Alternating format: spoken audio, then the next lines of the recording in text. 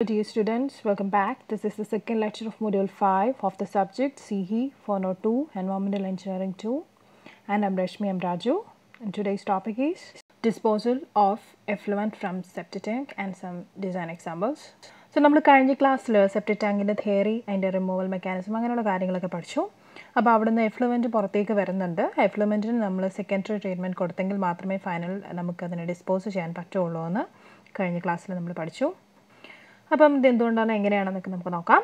ഇതിൻ്റെ എഫ്ലുവൻറ്റ് എന്ന് പറയുന്നത് ഹൈലി പെട്രിസിബിൾ ആയിട്ടുള്ള ഓർഗാനിക് മാറ്റർ ഒരുപാടുള്ള POD കൂടുതലായിട്ടുള്ള ഒരു ലിക്വിഡാണ്.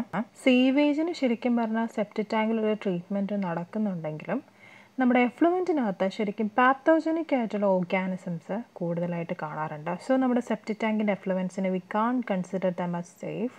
ഇതിന് പുറത്തേക്ക് വരുന്ന എഫ്ലുവൻറ്റ് എന്ന് പറഞ്ഞതുകൊണ്ട് തന്നെ ഭയങ്കര ഫൗൾ സ്മെല്ലുള്ളതാണ്, unobjectionable ആണ് when compared to that of liquid that goes into the tank. പക്ഷേ ഇതുകൊണ്ട് നമ്മുടെ സെപ്റ്റിക് ടാങ്കിനൊരു പർപ്പസ് ഇല്ല എന്ന് വിചാരിക്കരുത്. അവിടെ ശരിക്കും സോളിഡ്സിൻ്റെ റിമൂവൽ ശരിക്കും നടക്കുന്നുണ്ട്, പക്ഷെ മറ്റു ചില സംഗതികൾ അവിടെ നടക്കുന്നില്ല എന്നുള്ളതാണ്. സോ നമ്മുടെ സെപ്റ്റിക് ടാങ്കിലെ പ്രൈമറി പർപ്പസ് എന്ന് പറയുന്നത് നമ്മുടെ സീവേജിനെ ഒന്ന് കണ്ടീഷൻ ചെയ്യണം, എന്നെങ്കിൽ മാത്രമേ നമുക്ക് ഡിസ്പോസൽ ഫീൽഡിലേക്ക് അതിനെ വിടുമ്പോഴത്തേക്ക് ക്ലോഗിങ് ഒന്നും ഉണ്ടാവാതിരിക്കത്തുള്ളൂ. അതേപോലെ നമുക്ക് ട്രീറ്റ്മെൻറ്റിന് മോർ അമെന്നബിൾ ആയിട്ട് വരത്തുള്ളൂ. അതുകൊണ്ടാണ് ശരിക്കും നമ്മൾ സെപ്റ്റിക് ടാങ്ക് പ്രൊവൈഡ് ചെയ്യാം. അപ്പോൾ ശരിക്കും അത് കഴിഞ്ഞ് വരുന്ന disposal of this effluent from the septic tank is very important. അപ്പോൾ ഇവിടെ ശരിക്കും എന്ന് വെച്ചാൽ നമ്മുടെ final purification of this effluent എന്ന് പറയുന്നത് അതുകൊണ്ട് തന്നെ റിമൂവൽ ഓഫ് പാത്തജൻസ് ആണ്. അതേപോലെ തന്നെ ഇതിനെ എഫക്റ്റ് ചെയ്യുന്നത് അത് പെർക്കുലേറ്റ് ചെയ്തു പോകുന്ന സോയിൽ മീഡിയം അല്ലെങ്കിൽ എന്ത് മീഡിയം ആണോ അതിനെ ഡിപ്പെൻഡ് ചെയ്തിരിക്കും. അപ്പോൾ അങ്ങനെ നമുക്കൊരു 3 മെത്തേഡ്സ് ആണ് ശരിക്കും നമ്മൾ ഈ സെപ്റ്റിക് ടാങ്കിൻ്റെ എഫ്ലുവൻറ്റിനെ ഡിസ്പോസലിന് വേണ്ടി നമ്മൾ യൂസ് ചെയ്യാറുള്ളത്. And they are soil absorption system, biological filters and അപ്ലോ anaerobic filters. ഇനി ഇതെന്തൊക്കെയാണ്, എങ്ങനെയൊക്കെയാണ് അതിൻ്റെ വർക്കിങ്ങും കാര്യങ്ങളൊക്കെ നമുക്ക് നോക്കാം. First one, soil absorption system. ഇതെന്ന് വെച്ചാൽ സിംപ്ലി നമ്മൾ നമ്മുടെ എഫ്ലുവൻറ്റിനെ ലാൻഡിലേക്ക് ശരിക്കും നമ്മൾ ഡിസ്പോസലിന് വേണ്ടി ഇടുകയാണ്. അതിനെയാണ് ശരിക്കും സോയിൽ അബ്സോർപ്ഷൻ സിസ്റ്റം എന്ന് പറയുന്നത്. ഇത് ശരിക്കും ലാൻഡ് അവൈലബിലിറ്റി ഉണ്ടെങ്കിൽ മാത്രം നമ്മൾ ചെയ്യുന്ന ഒരു കാര്യമാണ്. അതേപോലെ തന്നെ നമ്മുടെ സോയിൽ എന്ന് പറയുന്നത് ഹൈലി പോറസ് ആയിരിക്കണം, and it should have A percolation rate which does not exceeding 60 minutes per centimeter.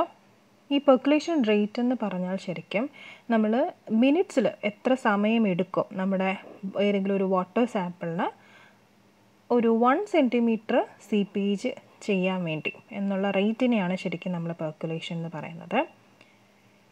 ഒരുപാട് പെർക്കുലേഷൻ റേറ്റ് എന്ന് പറയുന്നത് less porous ഓയിലായിരിക്കും.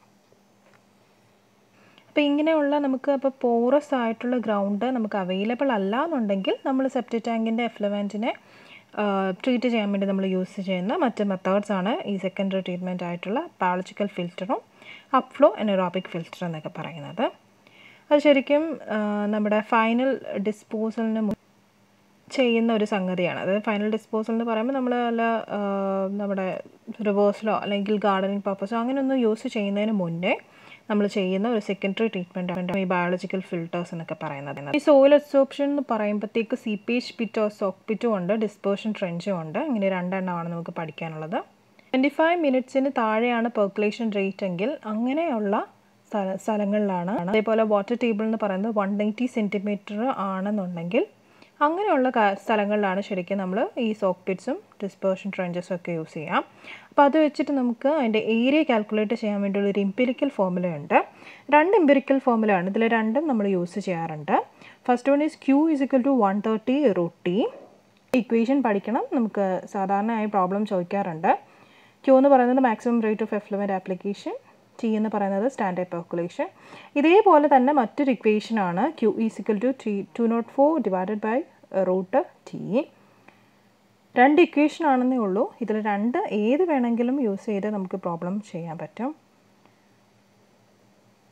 In case of calculating the effective leaching area required, only area in trench bottom in case of dispersion trenches and effective sidewall area below the inlet level for soak pits are to be taken into consideration.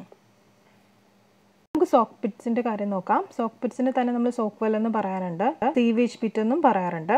Circular ഷേപ്പിൽ വരുന്ന covered ആയിട്ടുള്ളൊരു പിറ്റാണ് ശരിക്കും soak pit എന്ന് പറയാം. ഇവിടെയാണ് ശരിക്കും നമ്മൾ എഫ്ലുവൻറ്റിനെ നമ്മൾ അബ്സോർബ് നമ്മുടെ സറൗണ്ടിങ് സോയിലേക്ക് അബ്സോർബ് ചെയ്യാൻ വേണ്ടി നമ്മൾ അലോ ചെയ്യുകയാണ് ശരിക്കും ഇവിടെ ചെയ്യുന്നത്. രണ്ട് രീതിയിൽ നമ്മൾ കൊടുക്കാറുണ്ട്. നമ്മൾ ചിലപ്പോൾ സ്റ്റോൺ അഗ്രഗേറ്റ് ഫില്ല് ചെയ്തും കൊടുക്കാറുണ്ട്, അല്ലാണ്ട് എം ടി ആയിട്ടും കൊടുക്കാറുണ്ട്. എം ടി ആണെങ്കിൽ ആ പിറ്റ് ഫുൾ നമ്മൾ ലൈൻഡ് ചെയ്തിട്ടുണ്ടാവും, like brick, stone, concrete blocks ഏതെങ്കിലുമൊക്കെ യൂസ് ചെയ്തിട്ട്. ഡ്രൈ ഓപ്പൺ ജോയിൻറ്റ്സ് പ്രൊവൈഡ് ചെയ്യാറുണ്ട്. ഇനി ഈ ലൈനിങ്ങിനെ സപ്പോർട്ട് ചെയ്യാൻ വേണ്ടി ഇൻലെറ്റ് ലെവലിന് താഴെയായിട്ട് 7.5 സെൻറ്റിമീറ്ററിൻ്റെ കോഴ്സ് അഗ്രഗേറ്റിൻ്റെ ഒരു ബാക്കിങ് നമ്മൾ പ്രൊവൈഡ് ചെയ്യാറുണ്ട്. ഇനി ഇൻലെറ്റ് ലെവലിൽ വരുന്ന പോർഷനിൽ ശരിക്കും നമ്മൾ സിമെൻറ്റ് മോട്ടറ വെച്ചിട്ട് പ്ലാസ്റ്ററിങ്ങും ചെയ്യാറുണ്ട്. ഇനി ഫിൽഡ് കണ്ടീഷനാണ് വരുന്നതെങ്കിൽ അവിടെ നമ്മൾ ലൈനിങ് ഒന്നും കൊടുക്കാറില്ല. മേസൻ്റെ റിംഗ് ആണ് നമ്മൾ പ്രൊവൈഡ് ചെയ്യുക. ഫ്ലഡിങ്ങിനെ പ്രിവെൻറ്റ് ചെയ്യാൻ വേണ്ടിയൊക്കെയാണ്. അതുപോലെ സർഫസ് റൺ ഓഫ് ഒന്നും വരാൻ പാടില്ല. ഇത് ഇൻലെറ്റ് പൈപ്പ് എന്ന് പറയുന്നത് 0.9 മീറ്റർ നമ്മുടെ ടോപ്പിൽ നിന്ന് കൊടുക്കുന്ന രീതിയിലാണ് വെക്കുക. അതേപോലെ ആൻറ്റി മോസ്കിറ്റോ മെഷറായിട്ടൊക്കെയാണ് ഇതിന് യൂസ് ചെയ്യുക. ഇതിൻ്റെ റെക്കമെൻഡ് ഡയമെൻഷൻസ് ആണ് ഇത് കാണിച്ചിരിക്കുന്ന ഫിഗറിൽ. 2 കേസസിൻ്റെയും കാണിച്ചിട്ടുണ്ട്. ഈ സോക്ക് പിറ്റ് കൊടുക്കണമെങ്കിൽ തന്നെ അണ്ടർഗ്രൗണ്ട് സോയിൽ എന്ന് പറയുന്നത് ഹൈലി പോറസ് ആയിരിക്കണം. അതേപോലെ തന്നെ പെർക്കുലേഷൻ റേറ്റ് എന്ന് പറയുന്നത് should not be exceeding 30 minutes. ഈ കേസ് ഉണ്ടെങ്കിൽ മാത്രമേ നമ്മൾ ഈ മെത്തേഡ് അഡോപ്റ്റ് ചെയ്യത്തുള്ളൂ. അതിൻ്റെ IS റെക്കമെൻഡേറ്റഡ് ഉള്ള ഫിഗേഴ്സാണ്, അല്ലെങ്കിൽ അതിൻ്റെ മെഷർമെൻറ്റ്സ് ആണ് ഈ ഫിഗറിൽ കാണിച്ചിരിക്കുന്നത്. ഫിഗർ 2 വരയ്ക്കാൻ പഠിക്കണം. ഫിഗറിൻ്റെ 2 പ്രത്യേകതകൾ മനസ്സിലാക്കണം. പറഞ്ഞ അതേ സെയിം തിയറി തന്നെയാണ് ഈ കാണിച്ചിരിക്കുന്നത്. പറഞ്ഞിരിക്കുന്ന എല്ലാ ഇതും, അതായത് 7.5 സെൻറ്റിമീറ്റർ തിക്നെസ് കൊടുക്കുന്ന കാര്യം നമ്മൾ ഫിഗറിൽ കാണിച്ചിട്ടുണ്ട്. അതേപോലെ ഇൻലെറ്റിൻ്റെ പൊസിഷൻ എന്ന് പറയുന്നത് അത് ശ്രദ്ധിക്കുക. ഈ ഡ്രൈ ജോയിൻസ് വെച്ചിട്ടുള്ള ഒരു ബ്രിക്ക് ചേമ്പർ വരുമെന്ന് പറഞ്ഞു, അതെല്ലാം കാണിച്ചിട്ടുണ്ട്. ഫിഗർ വരയ്ക്കാൻ പഠിക്കണം. ഇനി അടുത്ത മെത്തേഡാണ് ഡിസ്പോസൽ ഇൻ അബ്സോർപ്ഷൻ ട്രെഞ്ചസ്. അതായത് സോയിൽ അബ്സോർപ്ഷൻ്റെ കേസിൽ വരുന്ന രണ്ടാമത്തെ മെത്തേഡ്. ഇവിടെ ശരിക്കും നമുക്ക് ഡിസ്ട്രിബ്യൂഷൻ ബോക്സ് എന്ന് പറഞ്ഞിട്ടൊരു സ്പെഷ്യൽ എൻറ്റിറ്റി ഉണ്ട്. അതായത് നമ്മുടെ സീവേജ് എഫ്ലുവൻറ്റ് എന്ന് പറയുന്നത്, സെപ്റ്റിക് ടാങ്ക് എഫ്ലുവൻറ്റ് എന്ന് പറയുന്നത് നേരെ ആ മേസൺറി ചേമ്പറിലേക്കാണ് വരുന്നത്. ഡിസ്ട്രിബ്യൂഷൻ ബോക്സ് എന്ന് പറയുന്ന മേസൺറി ചേമ്പറിലാണ്. അവിടെ നിന്ന് നമ്മൾ യൂണിഫോമിലി ഡിസ്ട്രിബ്യൂട്ട് ചെയ്യുകയാണ് ചെയ്യുന്നത് through some underground network of open jointed pipes. അങ്ങനെ നമ്മൾ ഡിഫറെൻറ്റ് അബ്സോർപ്ഷൻ ട്രെഞ്ചസിലേക്ക് പ്രൊവൈഡ് ചെയ്യും. ഇനി ഇവിടെ വെച്ചിട്ട് നമ്മുടെ സസ്പെൻഡഡ് ഓർഗാനിക് മാറ്റർ നമ്മുടെ എഫ്ലുവൻറ്റിനകത്തുള്ളത് ഈക്വലി ഡിസ്ട്രിബ്യൂട്ടായി പോവുകയാണ് ചെയ്യുന്നത്. അവിടെ നമ്മൾ ഗ്രാവലൊക്കെ കൊടുക്കാറുണ്ട്, വെൽ ഗ്രേഡഡ് ആയിട്ടുള്ള. ഇനി ഇവിടെ നിന്ന് കിട്ടുന്ന ക്ലിയർ വാട്ടർ എന്ന് പറയുന്നത് ഡയറക്റ്റ്ലി വാട്ടർ ടേബിളിലേക്ക് സീപ്പ് ചെയ്ത് പോവുകയാണ് ചെയ്യുന്നത്. ആക്ച്വലി ഇനി നമുക്ക് ഈ അബ്സോർപ്ഷൻ ട്രെഞ്ചസിൻ്റെ മേലെയായിട്ട് പ്ലാന്റ്സിനെയൊക്കെ നമ്മൾ പ്രൊവൈഡ് ചെയ്യാറുണ്ട്. അതായത് ഇറിഗേഷൻ വാട്ടർ സപ്ലൈ ഇല്ലാണ്ട് തന്നെ അവിടെ പ്ലാന്റ്സിന് വളരാൻ പറ്റും. അങ്ങനെയാണെങ്കിൽ ഫൈബ്രസ് റൂട്ടുള്ള ചെടികളോ അല്ലെങ്കിൽ മരങ്ങളോ ഒന്നും നമ്മൾ ഇവിടെ കൊടുക്കാറില്ല. കാരണം ഫൈബ്രസ് റൂട്ട് ഉണ്ടെങ്കിൽ അവിടെ ബ്ലോക്കേജസ് ഒക്കെ ഉണ്ടാവാറുണ്ട്. നമ്മളിനി ട്രെഞ്ചസ് അഡാപ്റ്റ് ചെയ്യുന്നത് ആക്ച്വലി പെർക്കുലേഷൻ റേറ്റ് എന്ന് പറയുന്നത് 60 മിനിറ്റ്സ് ആണെങ്കിലാണ് നമ്മൾ യൂസ് ചെയ്യുന്നത്. ഡെപ്ത് എന്ന് പറയുന്നത് 50 to 100 സെൻറ്റിമീറ്റർ ഡീപ്പായിരിക്കണം. അതേപോലെ 30 to 100 സെൻറ്റിമീറ്റർ വൈഡ് ആയിരിക്കണം. അതുപോലെ ഒരു ചെറിയ ലൈറ്റ് ഗ്രേഡിയൻറ്റ് കൊടുത്തിട്ടാണ് നമ്മളിതിനെ എക്സ്കവേറ്റ് ചെയ്യുക. അതേപോലെ 15 to 25 സെൻറ്റിമീറ്ററിലുള്ള ഗ്രാവൽ അല്ലെങ്കിൽ ക്രഷ്ഡ് സ്റ്റോൺസ് നമ്മൾ പാക്ക് ചെയ്യാറുണ്ട്. ഈ ട്രെഞ്ചിനകത്തായിട്ട് നമ്മൾ ശരിക്കും അൺഗ്ലേസ്ഡ് ആയിട്ടുള്ള എർത്തൺ വെയർ അല്ലെങ്കിൽ കോൺക്രീറ്റ് പൈപ്പ്സ് നമ്മൾ ഓപ്പൺ ജോയിൻറ്റഡ് പൈപ്പ്സ് കൊടുക്കാറുണ്ട്. ഈ പൈപ്പ്സിൻ്റെ ഇൻറ്റേർണൽ ഡയമീറ്റർ എന്ന് പറയുന്നത് should not be more than 75 to 100. ഓരോ ട്രെഞ്ചും 30 മീറ്ററിനേക്കാളും ലെങ്തി ആവാൻ പാടില്ല. ഇനി ഈ ഓരോ ട്രെഞ്ചസും ഒരിക്കലും നമ്മൾ 1.8 മീറ്ററിനേക്കാളും കൂടുതൽ അടുത്ത് വെക്കാനും പാടില്ല. ഈ പൈപ്പ്സിൻ്റെ എല്ലാം മേലെ ഇതുപോലെ നമ്മൾ 15 സെൻറ്റിമീറ്ററിൻ്റെ കോഴ്സ് അഗ്രഗേറ്റ് നമ്മൾ പ്രൊവൈഡ് ചെയ്യാറുണ്ട്. Up to 15 centimetre above the general ground level. അപ്പോൾ ഈ കാണിച്ചിരിക്കുന്നതാണ് അതിൻ്റെ ഫിഗർ എന്ന് പറയുന്നത്. ഈ നോക്കുക, അവിടെ നമ്മൾ എഫ്ലുവൻറ്റിനെ കളക്ട് ചെയ്യാൻ വേണ്ടി ഒരു പ്രൊവിഷൻ കൊടുത്തിട്ടുണ്ട്. അവിടെ നിന്നാണ് നമ്മൾ ഓരോ ഡിസ്പോഷൻ ട്രെഞ്ചിലേക്കും നമ്മുടെ ഇതിനെ പ്രൊവൈഡ് ചെയ്യുന്നത്. അതിനുവേണ്ടി നമ്മൾ അൺഗ്ലേസ്ഡ് എർത്തൺ വെയർ പൈപ്പ്സിനെയാണ് നമ്മൾ യൂസ് ചെയ്യുന്നത് അതിലേക്ക് സപ്ലൈ ചെയ്യാൻ വേണ്ടി. ഇനി അതിന് 1.8 മീറ്റർ ഡിസ്റ്റൻസിലായിരിക്കും നമ്മൾ ഈ ഓരോ ട്രെഞ്ചസും നമ്മൾ വെക്കുക. ഇനി അതിൻ്റെ സെക്ഷനാണ് ഈ താഴെ കാണിച്ചിരിക്കുന്നതെന്ന് പറയുന്നത്. അപ്പോൾ അതിന് ഓരോത്തിനും മേലെയായിട്ട് നമ്മളിതുപോലെ സോയിൽ കൊടുക്കും. ആ സോയിലിന് മേലെയാണ് ശരിക്കും നമ്മൾ ചെടികളും മറ്റുമൊക്കെ വെച്ച് പിടിപ്പിക്കാം. അപ്പോൾ അകത്ത് വരുന്ന ആ പൈപ്പ് എന്ന് പറയുന്നത് ഇരിക്കുന്നത് കണ്ടോ, ക്രഷ്ഡ് സ്റ്റോൺസിനകത്തായിട്ടാണ് ആ പൈപ്പ്സിനെ നമ്മൾ എംബഡഡ് ആയിട്ടാണ് വെക്കാറുള്ളത്. അപ്പോൾ അവിടെ 15 സെൻറ്റിമീറ്റർ കോഴ്സ് അഗ്രഗേറ്റ് നമ്മൾ കൊടുക്കുന്ന കാര്യമൊക്കെ പറഞ്ഞു, ക്രഷ്ഡ് സ്റ്റോൺസ് കൊടുക്കുന്ന കാര്യമൊക്കെ പറഞ്ഞു. അതിൻ്റെ ഡെപ്തും കാര്യങ്ങളൊക്കെയാണ് കാണിച്ചിരിക്കുന്നത്. ഫിഗർ വരയ്ക്കാൻ പഠിക്കണം. ഓക്കെ, അപ്പോൾ ഇനി അടുത്ത രണ്ടാമത്തെ എഫ്ലുവൻറ്റ് ഡിസ്പോസൽ മെത്തേഡ് എന്ന് പറയുന്നതാണ് ബയോളജിക്കൽ ഫിൽട്ടേഴ്സ്. നമ്മുടെ ട്രിക്ലിംഗ് ഫിൽറ്ററിൻ്റെ വർക്കിങ്ങിന് സിമിലർ ആയിട്ടുള്ള ഒരു സംഗതിയാണ് ശരിക്കും ബയോളജിക്കൽ ഫിൽട്ടേഴ്സ് എന്ന് പറയുന്നത്. ഇവിടെ നമ്മൾ റോട്ടറി ഡിസ്ട്രിബ്യൂട്ടേഴ്സ് യൂസ് ചെയ്ത് സെപ്റ്റിക് ടാങ്കിൻ്റെ എഫ്ലുവൻറ്റിനെ സ്പ്രേ ചെയ്ത് കൊടുക്കുകയാണ് ചെയ്യുന്നത്. ഇനി ഇവിടുത്തെ ഫിൽറ്റർ മീഡിയ എന്ന് പറയുന്നത് കോഴ്സ് സ്റ്റോൺസ് ആണ്. May be 0.9 metre to 1.4 metre thickness. നമ്മുടെ ട്രിക്ലിംഗ് ഫിൽറ്ററിലെ പോലെ തന്നെ സൂട്ടബിൾ ആയിട്ടുള്ള മൈക്രോബിയൽ ഫിലിം ഇവിടെ ഫോം ചെയ്യുന്നുണ്ട്. കോഴ്സ് മീഡിയയുടെ മേലെയായിട്ട് നമ്മൾ ആംപിൾ വെൻറ്റിലേഷൻ പ്രൊവൈഡ് ചെയ്യും ഫോർ നമ്മുടെ ഓക്സിജൻ്റെ സപ്ലൈക്ക് വേണ്ടി. Ample ventilation to get required oxygen four bio oxidation എന്നാണ്. ചെറിയൊരു ടൈപ്പിംഗ് എറർ ഉണ്ട്, ശ്രദ്ധിക്കാം. അപ്പോൾ ഇതിന് വേണ്ടി നമ്മൾ മറ്റിടത്ത് പ്രൊവൈഡ് ചെയ്യുന്ന പോലെ തന്നെ അണ്ടർ ഡ്രെയിൻസ് നമ്മൾ താഴെ കൊടുക്കാറുണ്ട്. എയർ വെൻസ് 0.15 മീറ്ററിന് ഗ്രൗണ്ട് ലെവലിന് മേലെ നിൽക്കുന്നതായിട്ടാണ് പ്രൊവൈഡ് ചെയ്യുന്നത്. അതേപോലെ നമ്മൾ വോളിയം ഓഫ് ഫിൽറ്റർ കാൽക്കുലേറ്റ് ചെയ്യാൻ വേണ്ടി ചില ബേസിക് ഡാറ്റ വെച്ചിട്ടാണ് കാൽക്കുലേറ്റ് ചെയ്യുന്നത്. അതൊരു ചെറിയ ടേബിളായിട്ട് കാണിച്ചിട്ടുണ്ട്. അപ്പോൾ ഇങ്ങനെയുള്ള ബയോളജിക്കൽ ഫിൽട്ടേഴ്സ് നമ്മൾ യൂഷ്വലി രണ്ട് രീതിയിൽ കൊടുക്കാറുണ്ട്. റെക്റ്റാങ്കുലർ ഷേപ്പിലും കൊടുക്കാറുണ്ട്, സർക്കുലർ ഷേപ്പിലും കൊടുക്കാറുണ്ട്. റെക്റ്റാങ്കുലർ ബയോളജിക്കൽ ഫിൽട്ടേഴ്സിൻ്റെ ഫിഗറാണ് ഈ കാണിച്ചിരിക്കുന്നത്. പ്ലാനും സെക്ഷൻ എയും സെക്ഷൻ ബിയും കാണിച്ചിട്ടുണ്ട്. നമ്മൾ നോസിൽസ് യൂസ് ചെയ്തിട്ട് വെള്ളം കൊടുക്കും. അതേപോലെ അണ്ടർ ഡ്രെയിൻ പ്രൊവൈഡ് ചെയ്തിട്ടുണ്ട്. ഇതാണ് റെക്റ്റാങ്കുലർ. അടുത്തതിന് സർക്കുലർ നോക്കാം.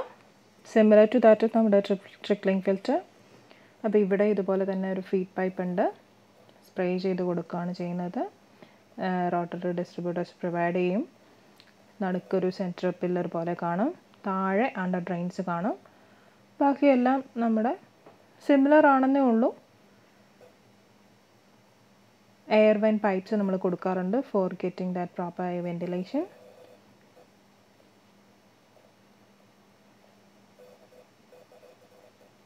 കോർ സ്റ്റോൺസ് ആണ് ഇവിടെ നമ്മൾ യൂസ് ചെയ്യുന്നത് മീഡിയ ആയിട്ട്. അപ്പോൾ അതിൻ്റെ പ്ലാനും അതിൻ്റെ സെക്ഷൻ എയും ആണ് കാണിച്ചിരിക്കുന്നത്.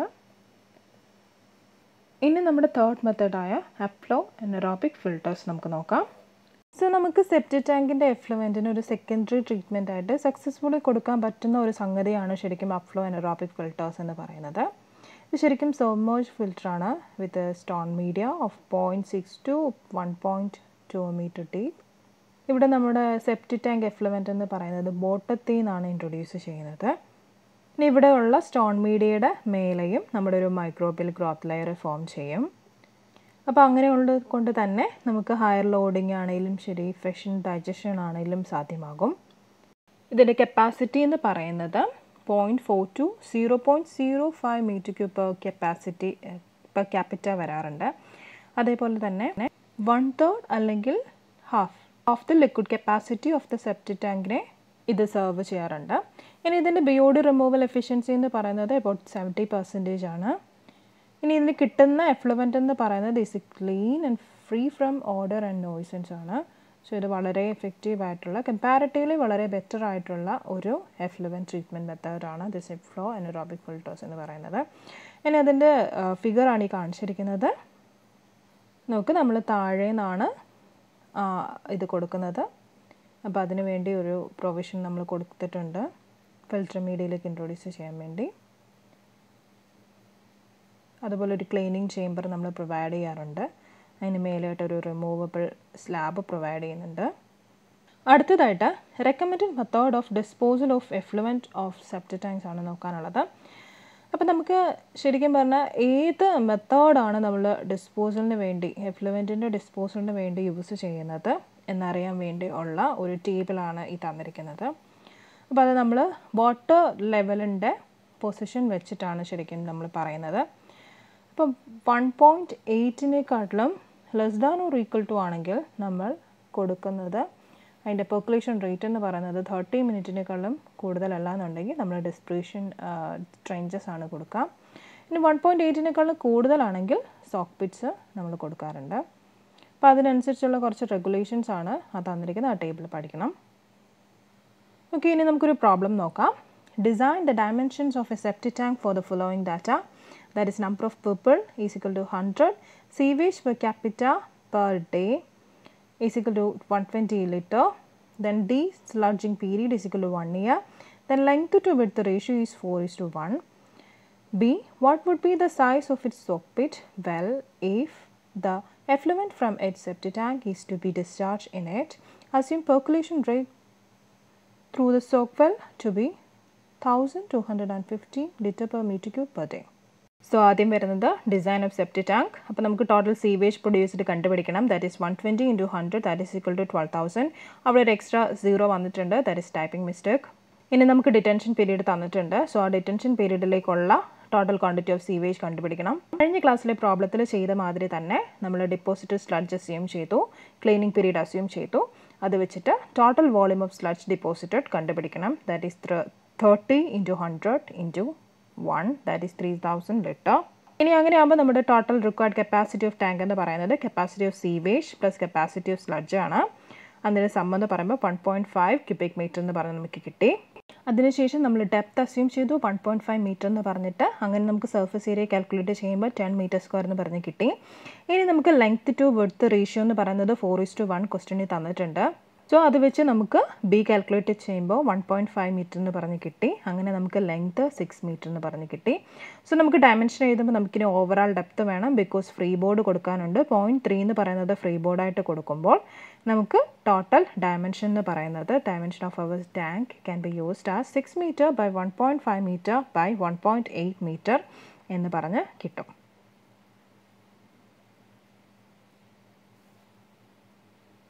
അപ്പോൾ അങ്ങനെ ഡിസൈൻ ഓഫ് സെപ്റ്റിക് ടാങ്ക് കഴിഞ്ഞു. ഇനി അത് കഴിഞ്ഞ് നമുക്കിനി സോക്ക് പിറ്റിൻ്റെ കണ്ടുപിടിക്കാം. ഇവിടെ നമുക്ക് പെർക്കുലേഷൻ കപ്പാസിറ്റി എന്ന് പറയുന്നത് 1250 litre per metre cube per day എന്ന് പറഞ്ഞ് നമുക്ക് തന്നിട്ടുണ്ട്. അപ്പോൾ സീവേജ് ഔട്ട്ഫ്ലോ എന്ന് പറയുന്നത് 12,000 ലിറ്റർ പെർ ഡേ എന്ന് പറഞ്ഞ് നമ്മൾ കാൽക്കുലേറ്റ് ചെയ്തു. പെർക്കുലേഷൻ റേറ്റ് നമുക്കറിയാം. സോ നമുക്ക് വോളിയം ഓഫ് ഫിൽറ്ററിംഗ് മീഡിയ എന്ന് പറയുന്നത് 12,000 litre per day divided by 1250 ചെയ്താൽ മതി. അങ്ങനെ നമുക്ക് 9.6 മീറ്റർ ക്യൂബ് എന്ന് പറഞ്ഞ് കിട്ടി. ഇനി നമുക്ക് സോക്ക് വെല്ലിൻ്റെ ഡെപ്ത് എന്ന് പറയുന്നത് 2 മീറ്റർ ആയിട്ട് അസ്യൂം ചെയ്യാം. അങ്ങനെയാണെന്നുണ്ടെങ്കിൽ നമുക്ക് അതിൻ്റെ ഏരിയ കിട്ടും. That is this 9.6 divided by 2 is equal to 48 metre square. ഇനി അതിൽ നിന്ന് നമുക്ക് ഡയമീറ്റർ കണ്ടുപിടിക്കാം. ഡയമീറ്റർ നമ്മുടെ ഏരിയയുടെ ഇക്വേഷനിൽ ഇട്ട് കൊടുക്കുമ്പോൾ ഈ ഡയമീറ്ററും കിട്ടും. അങ്ങനെ നമുക്ക് 2.5 മീറ്റർ എന്ന് പറഞ്ഞ് സോക്ക് വെല്ലിൻ്റെ ഡയമീറ്റർ നമുക്ക് കിട്ടി. അപ്പോൾ ഇത്രയും കൊണ്ട് നമ്മുടെ ഡിസൈൻ തീർന്നു. ഓർക്കുക, ക്വസ്റ്റ്യനിൽ നമുക്ക് സോക്ക് പിറ്റ് എന്ന് പറഞ്ഞ് തന്നിട്ടുണ്ടെങ്കിൽ ഡെഫിനറ്റ്ലി ഇത്രയും കാര്യങ്ങൾ നമ്മൾ എഴുതിയിരിക്കണം. ഇനി അടുത്ത പ്രോബ്ലം നോക്കാം. Estimate the size of A septic tank. Length to width ratio is 2.25. Liquid depth is 2 metre with 300 mm free board. Desludging intervals in years and the total trench area in meter square of the percolation field for a small colony of 300 people. Assume water supply of 100 LPCD, wastewater flow 80% of water consumption, sludge production is equal to 0.04 cubic meter per capita per year, and the retention time of 3 days at startup. Desludging is done when the tank is 1/3 full sludge. A percolation test indicated an level hydraulic loading is equal to 100 liter per meter square per day. ഇപ്പോൾ question നന്നായി വായിച്ച് നോക്കണം. വായിച്ച് നോക്കിയിട്ട് given details എഴുതണം. അതേപോലെ നമുക്ക് എന്തൊക്കെയാണ് കണ്ടുപിടിക്കേണ്ടത്. ക്വസ്റ്റ്യനിൽ ഇവർ പറഞ്ഞിരിക്കുന്ന സൈസ് ഓഫ് ടാങ്ക് കണ്ടുപിടിക്കാൻ പറഞ്ഞിട്ടുണ്ട്. ഡീസ്ലഡ്ജിങ് ഇൻ്റർവൽ ഇൻ ഇയേഴ്സ് കണ്ടുപിടിക്കാൻ പറഞ്ഞിട്ടുണ്ട്. Total trench area of percolation field in metre square കണ്ടുപിടിക്കാനും പറഞ്ഞിട്ടുണ്ട്. സോ ആദ്യം യൂഷ്വൽസ് നമ്മുടെ ക്വാണ്ടിറ്റി ഓഫ് വാട്ടർ സപ്ലൈഡ് കണ്ടുപിടിച്ചു. അത് കഴിഞ്ഞ് സീവേജ് പ്രൊഡ്യൂസ് ചെയ്യുന്ന എത്രയാണ് 80% അത് കണ്ടുപിടിച്ചു. ഇനി 3 ഡേയ്സിലേക്ക് എന്തുമാത്രം സീവേജ് പ്രൊഡ്യൂസ് ചെയ്യുന്നുണ്ട് എന്ന് നമ്മൾ കണ്ടുപിടിക്കണം. കാരണം റിട്ടൻഷൻ പീരീഡ് അറ്റ് സ്റ്റാർട്ടപ്പ് എന്ന് പറയുന്നത് 3 ഡേയ്സ് എന്ന് പറഞ്ഞാണ് തന്നിരിക്കുന്നത്. അപ്പോൾ ഇത് കണ്ടുപിടിക്കാൻ വേണ്ടി 3 × നമ്മുടെ 24,000 ചെയ്താൽ മതി. അങ്ങനെ നമുക്ക് ഇൻ ലിറ്റേഴ്സിൽ 72,000 എന്ന് പറഞ്ഞ് കിട്ടി. അതിന് ഇനി മീറ്റർ ക്യൂബിലേക്ക് കൺവേർട്ട് ചെയ്യുമ്പോഴത്തേക്ക് 72 മീറ്റർ ക്യൂബ് എന്ന് പറഞ്ഞ് നമുക്ക് കിട്ടും. ഇനി നമുക്കൊരു കണ്ടീഷൻ ക്വസ്റ്റ്യൻ തന്നിട്ടുണ്ട്. അതായത് ഡീസ്ലഡ്ജിങ് എന്ന് പറയുന്നത് നമ്മുടെ ടാങ്ക് 1/3 ഫിൽ ആകുമ്പോഴത്തേക്കാണ് നടത്തുന്നതെന്ന് പറഞ്ഞിട്ടുണ്ട്. അതായത് നമ്മുടെ ടാങ്കിൻ്റെ എൻറ്റയർ കപ്പാസിറ്റി 1/3 ആകുമ്പോൾ നമ്മൾ ഡീസ്ലഡ്ജിങ് ചെയ്യുന്നത്. സോ നമ്മുടെ സ്ലഡ്ജ് വോളിയം കളക്റ്റഡ് എന്ന് പറയുമ്പോൾ നമ്മുടെ കപ്പാസിറ്റിയുടെ 1/3 ആയിരിക്കും. സോ അതിനെ നമുക്ക് കപ്പാസിറ്റി നമ്മൾ C ആയിട്ട് എടുക്കുവാണെങ്കിൽ നമ്മുടെ സ്ലഡ്ജ് വോളിയം കളക്റ്റഡ് എന്ന് പറയുന്നത് C/3 ആയിട്ട് നമുക്ക് എടുക്കാം. സോ നമ്മുടെ ടോട്ടൽ കപ്പാസിറ്റി എന്ന് പറയുമ്പോഴത്തേക്ക് maximum sewage volume retain plus sludge volume retain that is equal to C is equal to 72 + C/3 എന്ന് പറഞ്ഞ് കിട്ടും. നമുക്കിനി അതൊരു ഇക്വേഷനാണ്. ആ ഇക്വേഷനെ സോൾവ് ചെയ്യുമ്പോഴത്തേക്ക് നമുക്ക് C 108 m³ എന്ന് പറഞ്ഞ് കിട്ടും. അപ്പോൾ നമ്മുടെ ടാങ്കിൻ്റെ എൻ്റയർ കപ്പാസിറ്റി എന്ന് പറയുന്നത് 108 m³ ആണ്. ഇനി ആ കപ്പാസിറ്റി എന്ന് പറയുന്ന C എന്ന് പറയുന്നത് that can be written as L × B × DW. DW എന്ന് പറയുന്നത് നമ്മുടെ ലിക്വിഡ് ഡെപ്ത് ആണ്. സോ അതെല്ലാം നമുക്ക് ലെങ്ത്തിൻ്റെ ഒരു ലെങ്ത് ടു ബെർത്ത് റേഷ്യോ നമുക്ക് തന്നിട്ടുണ്ട് 2.25 B. അപ്പോൾ അത് വെച്ചിട്ട് നമ്മളെല്ലാം ചെയ്യുമ്പോൾ നമുക്ക് ബിക്ക് 4.9 മീറ്റർ എന്ന് പറഞ്ഞൊരു വാല്യൂ നമുക്ക് കിട്ടും. അങ്ങനെ നമുക്ക് 4.9 കിട്ടുവാണെന്നുണ്ടെങ്കിൽ ലെങ്ത് കണ്ടുപിടിക്കാൻ വേണ്ടി ദാറ്റ് ഈസ് 2.25 × B ആയിരുന്നു, അത് വെച്ച് 11.1 മീറ്റർ എന്ന് പറഞ്ഞ് നമുക്ക് കിട്ടും. ഇനി നമുക്ക് ഫ്രീ ബോർഡ് 0.3 മീറ്റർ കൊടുക്കാം. അങ്ങനെയാണെങ്കിൽ നമുക്ക് നമ്മുടെ ടാങ്കിൻ്റെ സൈസ് എന്ന് പറയുന്നത് 11.1 metre by 4.9 metre by 2.3 metre എന്ന് പറഞ്ഞ് കിട്ടും. ഇനി നമുക്ക് സ്ലഡ്ജിൻ്റെ കാര്യം നോക്കാം. സ്ലഡ്ജ് വോളിയം റിമൂവ് ചെയ്യുന്നത് C/3 ആകുമ്പോഴാണെന്ന് പറഞ്ഞു. സോ നമ്മുടെ 108 ഡിവൈഡഡ് ബൈ 3 എടുക്കുമ്പം 36 m³ എന്ന് പറഞ്ഞ് കിട്ടി. സ്ലഡ്ജ് പ്രൊഡ്യൂസ് പെർ ഇയർ 0.04 ആണെന്ന് നമുക്ക് തന്നിട്ടുണ്ട്. ഡീസ്ലഡ്ജിങ് ഇൻ്റർവൽ നമുക്ക് 3 എന്ന് തന്നിട്ടുണ്ട്. ഹൈഡ്രോളിക് ലോഡിങ് നമുക്ക് 100 ലിറ്റർ എന്ന് തന്നിട്ടുണ്ട്. പിന്നെ ഔട്ട്ഫ്ലോയിങ് സീവേജ് പെർ 1 day എന്ന് പറയുന്നത് 24 m³ ആയിട്ട് നമുക്ക് എടുക്കാം. അങ്ങനെയാണെങ്കിൽ ട്രെഞ്ച് ഏരിയ നമുക്ക് കാൽക്കുലേറ്റ് ചെയ്യാൻ വേണ്ടി that 24,000 litre per day divided by 100 ചെയ്താൽ മതി. നമുക്ക് 240 m² എന്ന് പറഞ്ഞ് കിട്ടും. അങ്ങനെ നമുക്ക് ട്രെഞ്ച് ഏരിയ കാൽക്കുലേറ്റ് ചെയ്യാം. അടുത്ത പ്രോബ്ലം നോക്കാം. Design the absorption field system for the disposal of septic tank effluent four A population of 199 persons with sewage flow rate of 135 LPCD. The percolation rate for percolation test carried out as at site of the absorption field may be taken as 3 minutes. അപ്പോൾ ഇങ്ങനെ ഒരു problem തന്നു കഴിഞ്ഞാൽ നമ്മൾ ആദ്യം daily sewage flow കണ്ടുപിടിക്കണം. That is 100 × 135 that is 135 100 litres. T നമുക്ക് തന്നിട്ടുണ്ട് 3 minutes എന്ന്. നമുക്കറിയാം നമ്മുടെ പെർക്കുലേഷൻ്റെ ഇക്വേഷനിൽ നിന്ന് that is Q is equal to 204 divided by T ചെയ്യുമ്പോൾ നമുക്ക് QE കിട്ടും. ദാറ്റ് ഈസ് 117.78 അല്ലെങ്കിൽ 118 litre per metre square per day എന്ന് പറഞ്ഞ് നമുക്ക് കിട്ടി. ഇനി നമ്മൾ ടോട്ടൽ ഏരിയ ഓഫ് ഡിസ്പോഷൻ സ്ട്രെഞ്ച് കണ്ടുപിടിക്കാൻ വേണ്ടി നമ്മുടെ daily sewage flow divided by this QE ചെയ്യുമ്പോൾ നമുക്ക് ഏരിയ കിട്ടും. ഇനി നമ്മൾ ട്രെഞ്ചിൻ്റെ വിഡ്ത്ത് എന്ന് പറയുന്നത് 1 മീറ്റർ ആയിട്ട് അസ്യൂം ചെയ്യുകയാണെങ്കിൽ നമുക്ക് ടോട്ടൽ ലെങ്ത്ത് നമുക്ക് total area of trench divided by this 1 metre ചെയ്യുമ്പോൾ കിട്ടും. നമ്മൾ റോസ് ആയിട്ടാണ് ട്രെഞ്ച് കൊടുക്കുന്നത്. അപ്പോൾ നമ്മളൊരു 4 റോ ആയിട്ട് അസ്യൂം ചെയ്യുകയാണെങ്കിൽ ഓരോന്നിൻ്റെ ലെങ്ത് എന്ന് പറയുന്നത് this total length divided by 4 ചെയ്യുമ്പോൾ നമുക്ക് ഒരെണ്ണത്തിൻ്റെ കിട്ടും. എന്ന് വെച്ചാൽ ലെസ് ദാൻ 30 ആയതുകൊണ്ട് നമുക്കിവിടെ 28.6 കിട്ടി, which is less than 30 metre. So it is permissible. ഇനി നമ്മൾ depth of each trench is to be taken as 1 metre നമ്മൾ ആദ്യം എടുത്തു. അപ്പം അതുകൊണ്ട് തന്നെ ഇനി ഓരോന്നിനെ സെപ്പറേറ്റ് ചെയ്യാൻ വേണ്ടി നമുക്കൊരു പെർട്ടിക്കുലർ ഡിസ്റ്റൻസ് വേണം. അത് 2 മീറ്റർ എന്ന് പറഞ്ഞ് നമ്മൾ എടുത്തിട്ടുണ്ട്. അപ്പം ഇത്രയുമാണ് നമ്മുടെ ഇടയ്ക്ക് അബ്സോർപ്ഷൻ ഫീൽഡിൻ്റെ മാത്രമായിട്ട് ഡിസൈൻ ചോദിക്കുകയാണെങ്കിൽ നമ്മൾ ചെയ്യേണ്ടത്. സോ ഓർക്കുക, നമുക്ക് 2 ഇക്വേഷൻസ് ആണ് ശരിക്കും നമ്മുടെ ഇത് QE കണ്ടുപിടിക്കാൻ വേണ്ടി ഉള്ളത്. അതിലേതെങ്കിലും ഒരു ഇക്വേഷനിലിട്ട് നിങ്ങൾ ചെയ്താൽ മതി. 2 ഇക്വേഷൻ ചെയ്താലും കറക്റ്റ് തന്നെയാണ്. ഇനി കുറച്ച് ഹോംവർക്ക് പ്രോബ്ലംസ് നോക്കാം. 3 പ്രോബ്ലംസ് ആണ് ഹോംവർക്കായിട്ട് തന്നിരിക്കുന്നത്. ആക്ച്വലി ഇതിൻ്റെ നമ്പർ കണ്ടിന്യൂസ് ആയിട്ട് വന്നിരിക്കുന്നത് കഴിഞ്ഞ ലെക്ചറിൻ്റെ പ്രോബ്ലത്തിനെ കൂടി ഇൻക്ലൂഡ് ചെയ്തതുകൊണ്ടാണ്. സോ 3 പ്രോബ്ലംസ് നിങ്ങളുടെ നോട്ട്ബുക്കിൽ കാണണം. ആദ്യത്തെ പ്രോബ്ലം എന്ന് പറയുന്നത് നമ്മൾ ഈ ലെക്ചറിൽ ആദ്യം ചെയ്ത പ്രോബ്ലമായിട്ട് സിമിലർ ആണ്. തന്നിരിക്കുന്നത് എന്തൊക്കെയാണ് കണ്ടുപിടിക്കേണ്ടതെന്ന് നോക്കിയിട്ട് ഇല്ലാത്തതൊക്കെ അസ്യൂം ചെയ്തിട്ട് പ്രോബ്ലം ചെയ്യുക. ഡിസൈനാണ്. ഇവിടെ സോക്വെല്ലിൻ്റെ ഡയമീറ്റർ കണ്ടുപിടിക്കാൻ പറഞ്ഞിട്ടുണ്ട്. സോ ഡിസൈൻ ഓഫ് സെപ്റ്റിക് ടാങ്കും വരും, ഡിസൈൻ ഓഫ് സോക്വെല്ലും വരും. ഇനി അടുത്ത പ്രോബ്ലം നമ്പർ 7. ഇവിടെ നമുക്ക് 125 personsൻ്റെ ഒരു ഹോസ്റ്റലിൻ്റെ കാര്യമാണെന്ന് പറഞ്ഞിട്ടുണ്ട്. അതേപോലെ design the soil absorption system എന്ന് പറഞ്ഞിട്ടുണ്ട്. അതേപോലെ പെർക്കുലേഷൻ റേറ്റും തന്നിട്ടുണ്ട്. ഓർക്കുക, സോയിൽ അബ്സോർപ്ഷൻ സിസ്റ്റമാണ് കണ്ടുപിടിക്കാൻ പറഞ്ഞിരിക്കുന്നത്. അപ്പം നമുക്ക് സോക്വെല്ലിൻ്റെത് കാണണ്ട, പകരം ഡിസൈൻ ഓഫ് സെപ്റ്റിക് ടാങ്ക് കാണണം. അതിനുശേഷം സോയിൽ അബ്സോർപ്ഷൻ്റെ ഡിസൈൻ ചെയ്തിട്ട് വേണം ചെയ്യാൻ. അടുത്ത ക്വസ്റ്റ്യനിൽ ഒരു ചെറിയ തിരുത്തുണ്ട്, നിങ്ങൾ ശ്രദ്ധിക്കാം. The rate of water supply per hut four A group of houses is 150 liters per capita per day and population to be served by the septic tank is 500. Design a septic tank and soak pit. It may be assumed that the whole amount of water supply is available in the form of sewage. അവിടെ 500 എന്ന് പറഞ്ഞൊരു number because of some typing error വന്നിട്ടില്ല. But നിങ്ങൾ problem ചെയ്യുമ്പോഴത്തേക്ക് അത് ശ്രദ്ധിച്ച് ചെയ്യണം. ഈ പ്രോബ്ലവും കാണണം. അപ്പോൾ ഇവിടെ ശ്രദ്ധിക്കുക, തന്നിരിക്കുന്ന വാട്ടർ സപ്ലൈ ആണോ എന്ന് നോക്കുക. വാട്ടർ സപ്ലൈ ആണ് തന്നിരിക്കുന്നത്. അതേപോലെ ഇവിടെ 80% തന്നിട്ടില്ല, ഫുള്ളും സീവേജ് ആയിട്ട് പോവുകയാണെന്നാണ് പറഞ്ഞിരിക്കുന്നത്. കണ്ടീഷൻസ് ശ്രദ്ധിച്ച് ഡിസൈൻ ചെയ്തിട്ട് ഹോംവർക്ക് എനിക്ക് നമ്മൾ യൂഷ്വലി ചെയ്യുന്ന പോലെ